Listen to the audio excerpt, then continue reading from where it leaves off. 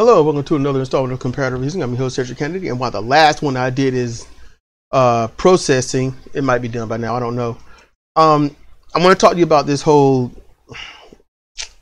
living wage thing. I want you to keep your eye on the prize. That means to never falter from your vigilance. People need money. It's a capitalist society, so it's all about money. It's not about anything else. Okay. I'll try to hyper focus on this one. So, in general, just to keep your eye on the prize, people are broke. They're getting broke, and some are getting broke-er. Okay. So, Bernie Sanders has placed this whole thing, this whole topic, along with even Larry Lessig, not so much as Andrew Yang, who is someone I don't like now. I already didn't like him, so it ain't about now. Andrew Yang lost my give a damn a while ago. But they wanted you to have a living wage.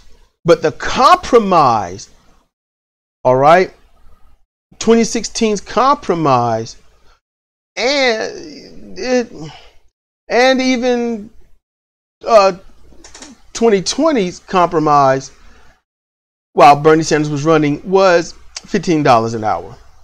Not the living wage, just increase the minimum wage.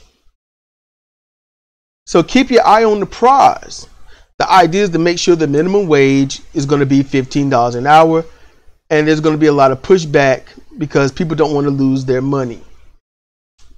Now the argument, now that Biden is now president, the argument is now the living wage is not, because the living wage, when they already did it, the minimum wage should be $15, but the living wage will be on average like $22 to $25.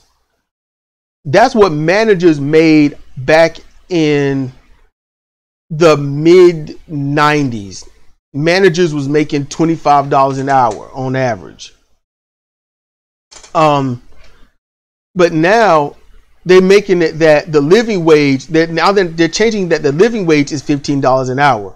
So if you ever hear anyone talk about they need a living wage, they need $15 an hour, you need to know they are lying. They are BSing you to the 10th degree. They have literally abandoned their whole argument in favor of a status quo. Hey, look, you know what? $15 an hour is cool. Everyone can raise their prices. The $15 an hour is meaningless because everyone would have raised their prices. So that means you get $15 an hour. You would get more money, almost negligible in most cases. And when people raise their prices and raise the insurances and things like that, that minimum wage is going to be negligible. That's what they're going to do. It's not that they have to do it, but the idea of a corporation is to what? Make more money. And they can't make more money by giving you more money. They can't do that. So if you go to work and they say, hey, thanks for the work, here's this money, but our prices are going to raise, your buying power is going to be as it was before this happened. But they're changing the tone. They're changing the argument. Don't allow them to do that to you. Don't. You want to send a statement and you let them know. You are the constituent. They are the public servant. So anyone you hear talk about the living wage is $15 an hour, when you hear that, you send them a message. I don't care if it's on Twitter, email, or you can find and talk to them personally and say, you have changed the discourse. You have changed the argument. You have now ruined, you are aiding in ruining everyone having a better financial life. I will not be voting for you, and I will be telling everyone else to not vote for you because you have just abandoned the idea of us being just a little bit better. That's what you do.